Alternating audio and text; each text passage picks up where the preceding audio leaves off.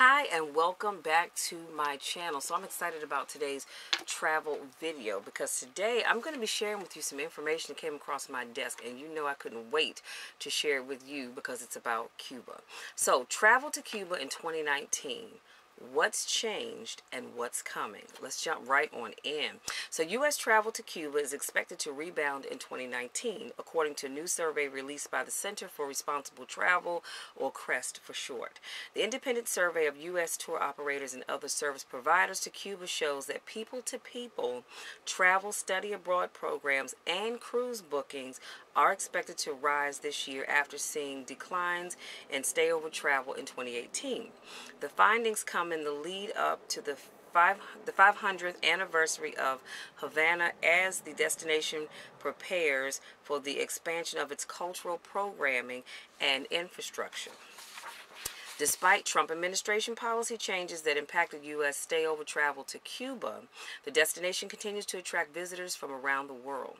According to Michelle Burnell, I guess it's Burnell, Ministry of Tourism's commercial director, a total of, get this you guys, 4.75 million international visitor arrivals were recorded for Cuba in 2018.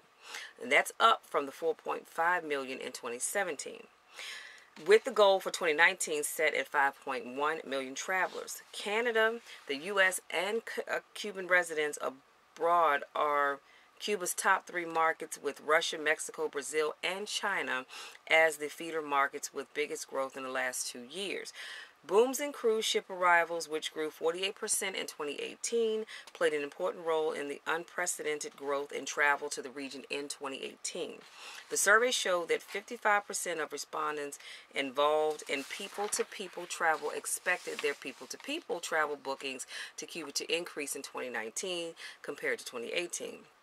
As for the decrease in travelers last year when compared to 2017, nearly all, which was 95% of respondents, cited the U.S. State Department's Level 3 travel advisor for Cuba as a top reason for them not going. So in August of 2018, the State Department changed its travel advisory for Level 3, reconsider travel, to Level 2, exercise increased caution. So let me say that again.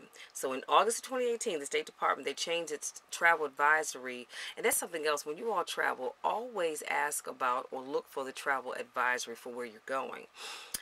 And they went from a level 3, which is reconsider traveling here, like, you know, light bulb is going on, you may not want to go there, down to a level 2, which is exercise increased caution.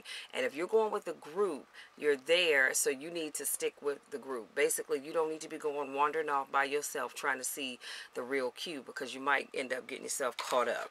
Cruise arrivals, which grew drastically in 2018, were expected to top 850,000 by the end of December, with 70% of these originating from the United States.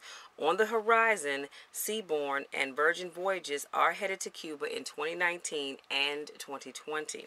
Pearl Seas Cruises is currently sailing to Cuba until April and then resumes sailing November through December, which continues into 2020 with January to April offerings. Art and culture are thriving as Havana's 500th anniversary celebration in November approaches. And of course, I'll have more information about that as I get it. The biennial is returning to Havana in full force April the 12th through May the 19th this year, after last year's was canceled due to hurricane damage. So artists from across the globe will descend on Cuba to showcase free art expositions, participate in conferences, and network with both Cubans and their fellow artists. A highlight for film and cinematic fans, the 15th International Film Festival of Gabera will take place again this June, bringing together a lineup of Cuban independent filmmakers. And this is awesome and amazing stuff, you guys. So the country is also set to continue to draw educational travelers of all ages.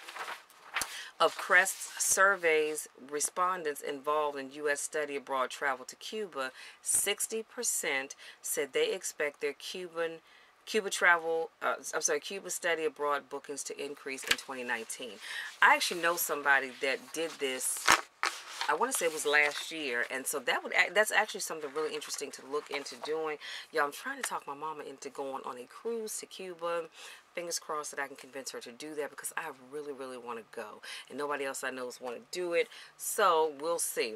So that's all I have, you guys. Anytime I get to talk about Cuba travel, y'all know it just makes me so excited. So I'm really excited about that, and I hope you are as well. And if you're looking to book book a cruise to Cuba, or just go in general, please reach out to me. So far, I've had the pleasure of booking one Cuba trip for a good friend of mine. Her name is Sunshine. Just love her dearly. She had a wonderful time. I'm so excited about that. So I want to book cruises to Cuba. So if that's you and your group, please reach out to me and let's make that happen.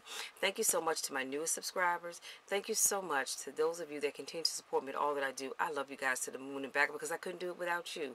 Love you dearly. I look forward to seeing you not only on the beaches of the world, but also the cruise ships of the world, and hopefully in Cuba. Until next time, take care.